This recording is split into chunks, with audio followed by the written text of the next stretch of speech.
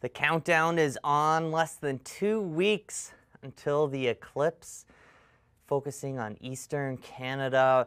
The big question is, what is the cloud situation going to be? So before we can get too technical on the forecasting, let's look at which scenario will play out the best. Let's start with the ideal scenario, nothing but clear sunny skies. That's going to be the best for photos of the sun, impacts of the light change, and the temperature change at the surface. Now, if we can manage just a little upper level cloud, maybe some thin cirrostratus cloud, that is still going to be a great experience. It's just going to leave those pictures being a little fuzzy of the sun, and you just kind of have to take off an edge of the perfect situation. Now, if we can get some cumulus clouds, it's going to be a game time decision whether the sun is going to be behind a cloud for you, maybe the other side of town. It's perfect.